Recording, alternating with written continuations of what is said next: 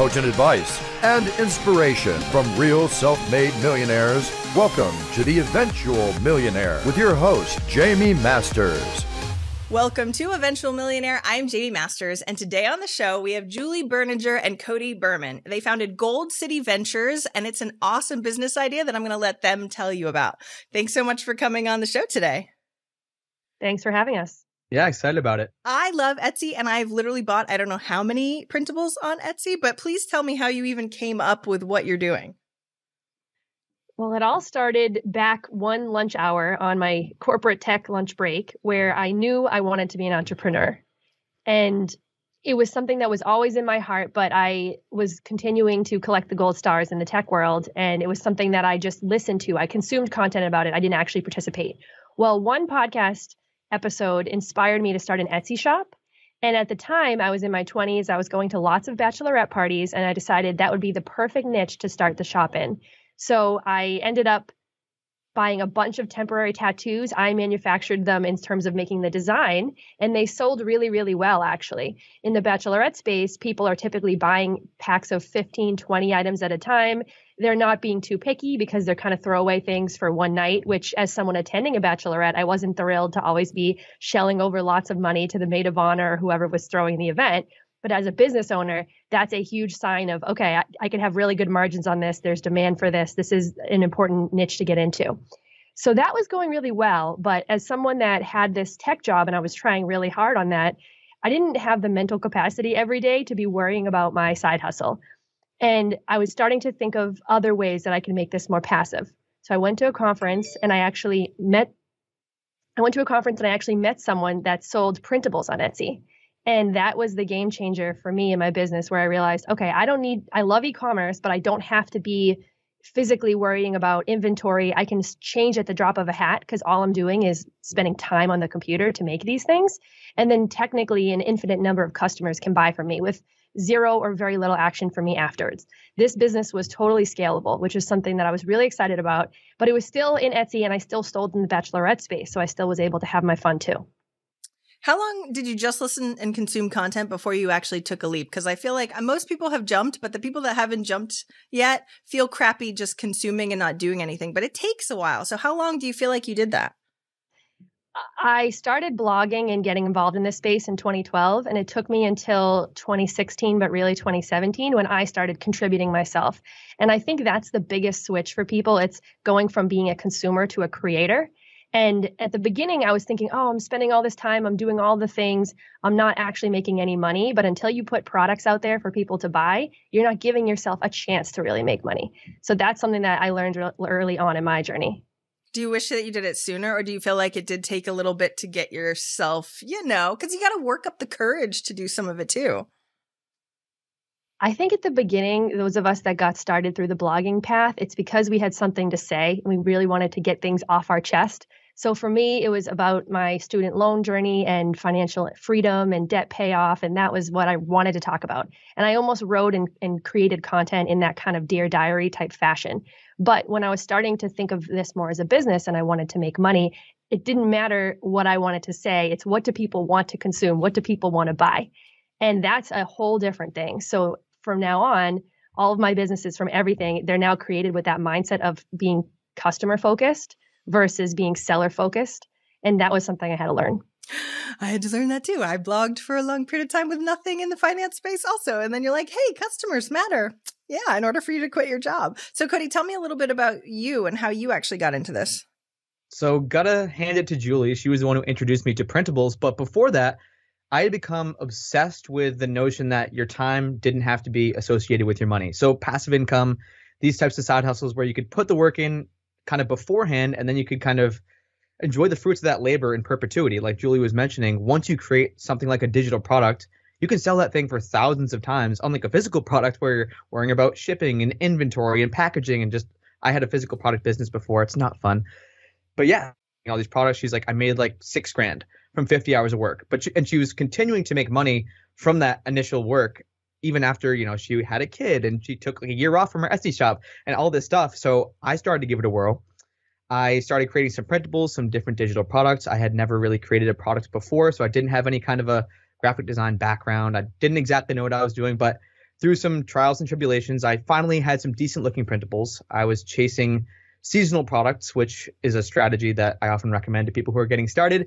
And the Valentine's Day after I got started, so I think I opened my shop in like October. Now, Valentine's Day, I had an enormous week of sales on Etsy because there was just that kind of built-in search volume to the algorithm. There's so many people searching for last-minute gifts and cards to give their significant other and other Valentine's Day type gifts. So after that week was over, I was actually skiing in Lake Tahoe. I had made, I think it was like $800 from just a handful of products that took me a couple hours to create. And at that point, I knew I was hooked. But like I said, I got to give it to Julie, who introduced me to this space and kind of realizing that I could create products that didn't take time to deliver to people after I initially created it.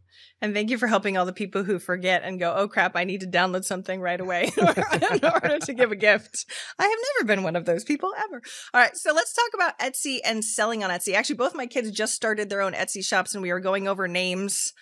I'm not an Etsy expert. I have no idea how to name a store. Can you tell me a little bit about how to name it and actually what you need to do to actually sell something on Etsy? So this is one of the biggest hangups that new students, new people that we're coaching have is thinking of a store name, getting a logo designed. And the truth is that you can change this at any point during your journey. It's not like some platforms where once you kind of put this thing out into the world, it can't change, like a YouTube video, for example. You can always change your Etsy shop. So literally just put like your name and then designs, or put whatever you want just to get that thing started, because momentum is the most important thing in our opinions when it comes to starting that shop. If you want to niche down later on and you find out that you have a really burning desire to make all these digital planners, then maybe you change your shop name to something around digital planners. But when you're first getting started, the shop name does not matter all that much, and you can always change it later on. I really appreciate that, especially because I told her I was going to start a store at the same time with her because I have an art studio and make way too many things. So I have to sell them to get them out of my house. And it's funny because I'm like, I don't even know what I would. And I have not done anything because I didn't know what I would call it. So thank you, Cody. I really appreciate that. All right. So are you just going based on the algorithm? Is it very SEO like where you're trying to scoop up traffic that you already have, or are there marketing tactics that you can do? Give me a little bit of a 101 on it. Sure. So I think Julie and I can definitely kind of add both of our insights here. But the cool thing about Etsy, we get this question a lot, is you don't need a social media presence. You don't need a big email list because Etsy already has that buyer volume. There's over 90 million people buying on Etsy, and the printable/digital downloads portion of that cohort gets bigger and bigger every year. So unlike, starting a Shopify store or maybe selling through WooCommerce on your own website, those places you need to bring the traffic. You need to have a social media presence. Maybe you're crushing it on Pinterest or Instagram or TikTok or wherever. But on Etsy, if you're doing the right things, if you're checking the boxes, if you're doing the keyword research beforehand and making sure that you're looking for products that have decent amount of search volume, lower competition, you can start making sales right away with zero web presence beforehand, which is one of my favorite parts about Etsy. Yep. And I'd like to add that Cody and I have two shops. I have my personal shop that started in the bachelorette space, and that's about generating income. So I sell in multiple niches. Last year, it made over $10,000, despite the fact that I took 6 months off. This thing is a very passive side hustle, but I'm going after high search volume, low competition keywords and using that before I even make the product. But Cody and I have a shop that's shared together, and we're using it as lead generation. And some of your listeners, they may already have their own business. They know who their target customer is for their other business. Why not add an Etsy shop where you're essentially getting paid for every lead that comes through versus you spending money on Facebook, Instagram, TikTok, wherever, and you're advertising and you're having to pay cost per customer acquisition. Whereas Etsy's paying you, it has 90 million buyers. There's got to be somebody in your niche.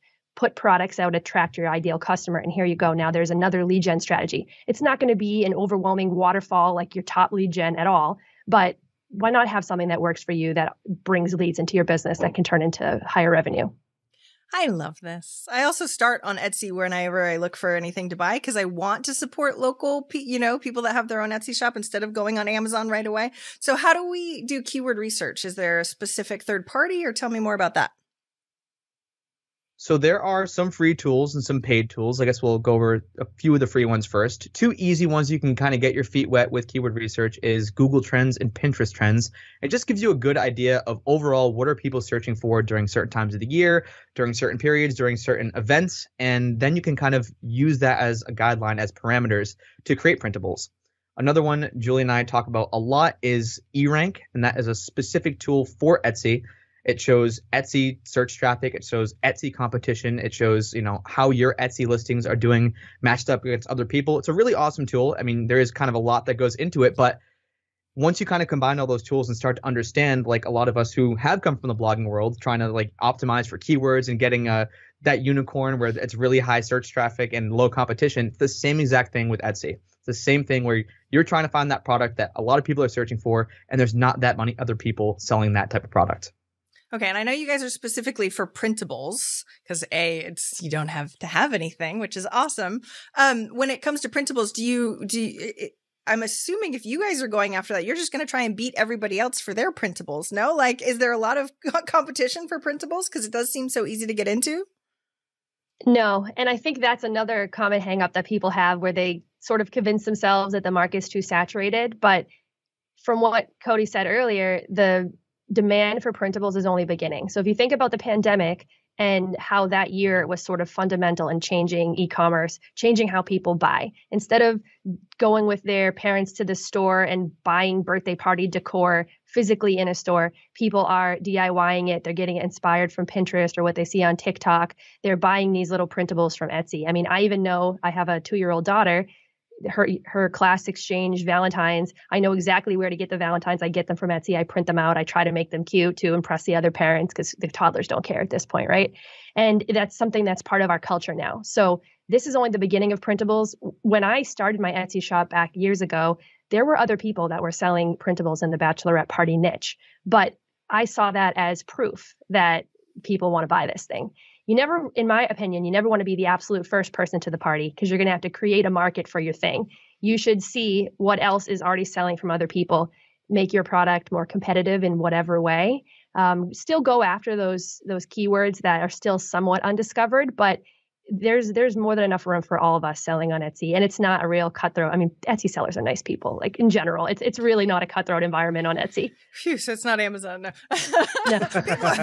people are hardcore, very, very hardcore when it comes to that, which is, I mean, it's business, right? So I totally understand. I love how you guys on your website have templates, like white labeled templates so even if you actually suck at graphic design, everybody go on their website and you can see all the templates that they created and just take those because they are allowed to sell those because they're white labeled, which is killer. So when it comes to something like that, and maybe there are a bunch of them that are similar and sort of different skinned on Etsy, what do you do to set yourself apart? Is it more customer service based? Is there anything else that you can do for a key differentiator just besides, your brand?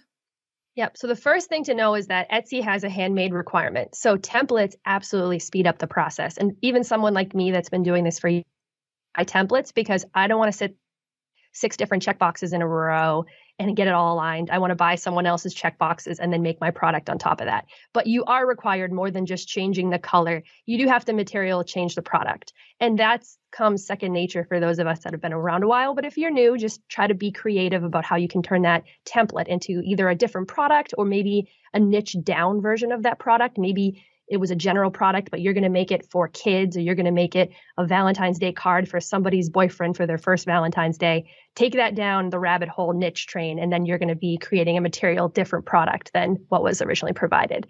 But that's something I think that more experienced sellers can do, and they use templates to speed that process up. I never want to start a business, but you're making me want to go like, ooh, this sounds really fun. Just like the creativity behind it, but not like overly complicated. Because I know all of yours are like Canva templates. I'm like, oh, Canva's like super easy. That's really awesome. So what about the rest of the Etsy process, right?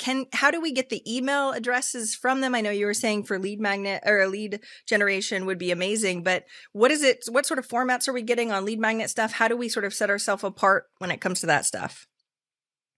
So in terms of collecting email addresses from your customers, that's a no-no. You do get the email address from Etsy, but there are some crafty ways around it. So some successful things that we've seen and that we've tried is putting like in your listing pictures, for example, join my email list for these freebies, or join my email list for a 50% off coupon to my shop. Or, there's a lot of different. You can also put this in your listing description. There's a lot of different ways you can do it. Or even on the printable itself, Julie and I in our shared template shop, we have, okay, here's your PDF download for the template you just bought, and you can access the Canva links and everything here. But also here's a freebie for some printable ideas. Like here is our social media. So as we're delivering products to people through Etsy, we're also collecting their email addresses if they want to give it to us. But just want to kind of give that word of warning. You can't just grab every single purchaser from your Etsy shop and throw them on an email list and then start to market your products to them. They do have to opt in.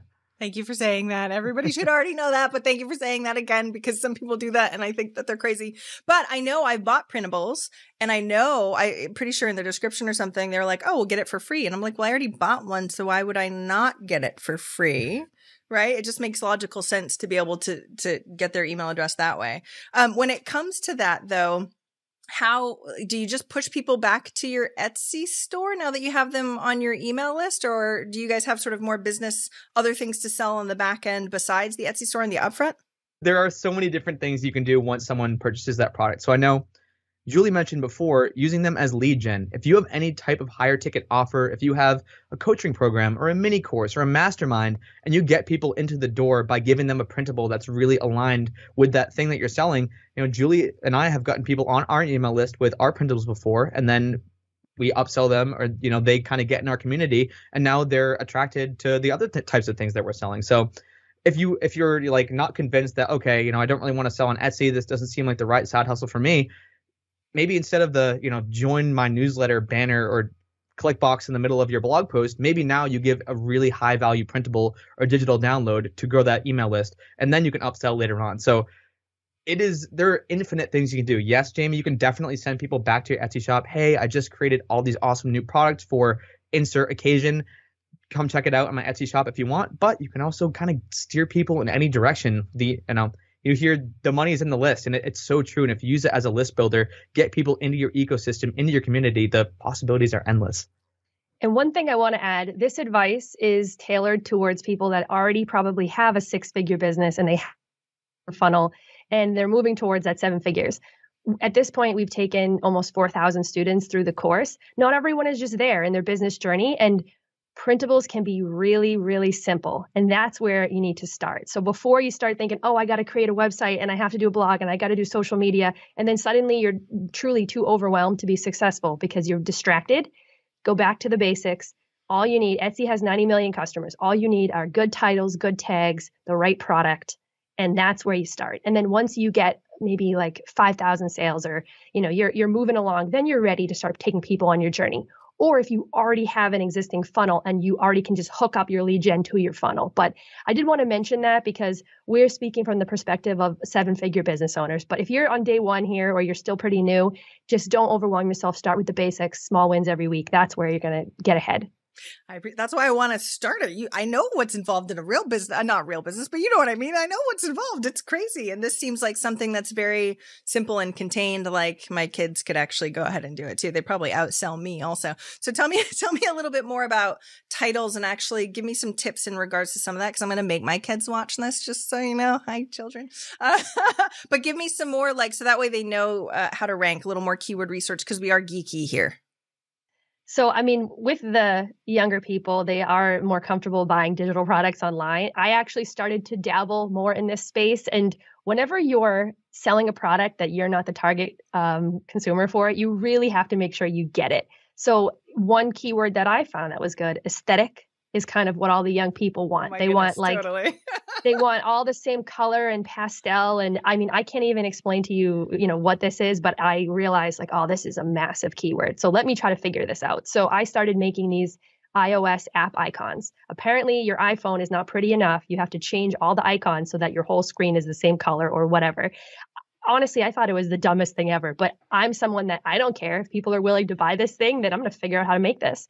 So that's something that I leaned into. So I guess my advice to your kids, yes, we can say, make sure that the title has the first keyword that you use is the most important, obviously. Make sure that you're coming up with 13 high value tags. But really, it's the way that you win is before you even make the product. You got to find things that are trending, and your kids will know what is trending because people tend to be on top of that stuff. Already going to be at a huge advantage. If there were more young people that were putting out shops, it would be insane. I was one of the first people that were realizing that was a good keyword back a year and a half ago. I'm sure there are people that still haven't realized it. Do you know how many things I have bought for my daughter that said the word, like she's obsessed and she changes every iPhone thing. And it's a whole thing that I also had no idea. So I appreciate that I'm not alone in regards to this. I bought so many printables that are all purple aesthetic for the room. And then you know what I mean? And then they change their mind a little while later. And then we buy all blue, But for you, that's an amazing business because you got people like me that have to keep buying it over and over and over again. I think that's amazing. And like you said, knowing your target market in any business is huge. How did you research that? Like I have a 12-year-old daughter, so that's the only reason why I know about this. When you found that keyword, how did you research 12-year-old girls? So I don't have access to 12-year-olds, but my younger cousins are in their 20s. I have 2 female younger cousins. They seem very hip. Honestly, they convinced me to buy mom jeans over Thanksgiving. I don't know. I still don't know if it was a mistake or not. It's a moment where I'm like, I'm not cool anymore. I just went on Abercrombie.com and bought tons of mom jeans. It was such a mistake. Like, weird. What am I doing? But I reach out to them and I try to get info. And they're like, oh, LOL, this is what it is. But they're not telling me from a business perspective. Like, I need to really say, okay, well, what is this? Like, are you guys using this? Do you buy water bottle stickers? Like, water bottle. And they're like, whoa, just calm, Julie. But they like. There we go. Actually, talking to your target market, who knew? I mean, it's so funny because when we're online businesses, everyone just assumes we have to like find a group and survey them and blah, blah, blah. You're like, I have a random cousin that knows what aesthetic means. And I asked some questions about it. Ta-da. So it's not like we have to go nutso. What did you do once you found them and you got that information? How did you morph it into selling more for that store? Then I had to understand what the top keywords were because I know what their personal preferences are for aesthetic, but that doesn't mean that that's what and I want to go after what the majority of people want. So at the time, boho was another keyword that tended to be trending along with aesthetic. So I looked up, what does that mean? I'm on Pinterest. I'm really trying to get to the bottom of this. And this is where we see a lot of students make a mistake with this particular part of the journey. So for example, we had a student that recently wanted to make coloring pages for kids. And they were selling them in a pack of like 1. But me being a toddler parent, I know that parents are giving those to their kids because they need time. And my daughter will color that thing in 5 seconds. And then she's asking me for something. And I need that, 15, 20 minute block to get something done. So I need a pack. A 1 isn't going to interest me. So those type of things, like you need to either know someone in the target market or just be willing to spend a lot of time keyword researching. We have very specific strategies that we teach, that we use using various websites to try to get that full picture, because both Cody and I sell in spaces where we're not the target buyer. We didn't have printers before we even started this. So for me, it's, it's not in my heart. Whereas I have friends, they're printables people, they're Etsy people. It's in their heart. It comes so naturally to them. For us, that's not us. So we end up spending a lot of time doing that research. Yeah, Cody, digital nomad, is not going to have 1,000 pictures on a wall or a printer in his, backpack. I'm guessing. You tell me, You're Cody. absolutely right. Well, how did you, Cody, sort of start to figure out what your Etsy? Because are you an Etsy person in general? I became one after Julie exposed me to it, but He's like, yeah, money. Yeah. I was just obsessed with the passive income piece of this. Like I said before, I kind of came from the side hustle, personal finance background. And I was trading all this time freelancing and just doing things that involved me to physically do something. But how I've kind of adapted my shop, or the strategy that works for me, is the seasonal product stuff that I was talking about before. So when you're thinking about what products to create, think about the holidays that are coming up, because there's just so much inherent search volume built up for that holiday. Like Valentine's Day just happened, recording this in February. If you're creating printables in October or November, think of the next thing that's coming up. Oh, Christmas is right around the corner. There's a ton of search volume for Christmas printables and Christmas gifts and digital stuff. So I've used that and kind of adapted or adopted that strategy into my shop and how I think about creating printables, because once you have, kind of going back to the template idea, once you have that base template, now you can kind of adapt that template to whatever holiday, whatever event, whatever season. Like you could have a Christmas planner. You could have some kind of a Valentine's Day love adventure planner. And this is just from the regular planner template. So there are infinite possibilities once you kind of understand the keyword research. But yeah, that's kind of been my strategy, is just following the seasonal stuff, letting the demand come to me rather than chasing the demand. I love it. All right. So tell me a little bit about, because you guys, of course, I'm interviewing you. You guys know what you're talking about. Tell me about your students. Are there any like case studies of other people that aren't as cool as you that might have figured it out because you taught them how? Yes, and that's been the most fun part because for me, I was collecting all my awards, gold star, trying to do the corporate tech thing, and it was actually really hard for me to leave that career to do entrepreneurship. But the pandemic made that really easy because I became overwhelmed so fast with everything going on, no childcare. No one needs to hear me say this because I'm sure a lot of you went through that at the same time as me. But the success that some of our first students have had and where they are now, and some of them, I mean, we do this as a side hustle. This was always a side hustle course from day one. But some of our students, they just loved Etsy so much, and they were also struggling. There are a lot of parents and people that are in my demographic. They ended up putting more time than we suggest. We say like you can do 5 hours a week on this side hustle. They're putting 15, 20 hours. One of our students, she made $150,000, I think it was last year on Etsy. We had another student, she's an accountant. She has 2 kids. She ended up being able to leave her full-time job, and she traveled in an RV with her kids for a year, which was really cool. We have someone else. She is in the UK, actually. We have people, the UK tends to be another place.